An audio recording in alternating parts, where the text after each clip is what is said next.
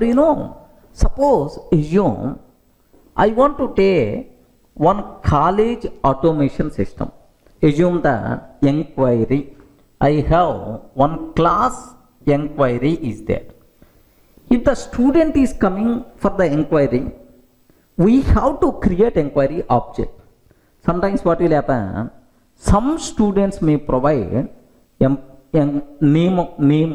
mobile number, mail ID, required course, like all the information they are going to provide. Okay, so in that case I can take constructor of name. Of course here just the string name we have to take.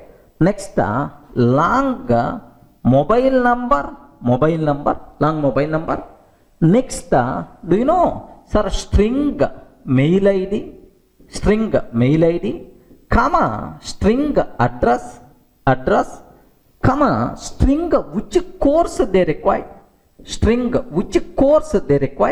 okay. Some students may not interested to provide mobile number, mail ID, both. They are going to tell only name. They are not interested to share personal information, right? Then I have to take another inquiry object which can take only name as the argument. Are you getting? Sir, how many constructors I am taking? Multiple constructors.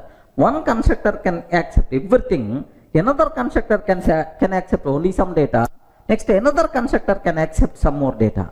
Yes, inside same class we are taking multiple constructors. So within a class you can write any number of constructors, no problem at all. Rule is clear. We can write any number of constructors, no problem. Point 1. Second point here is, observe very carefully, right? For all these constructors, if you observe, name is the same, constructor name is the same, but the arguments are different.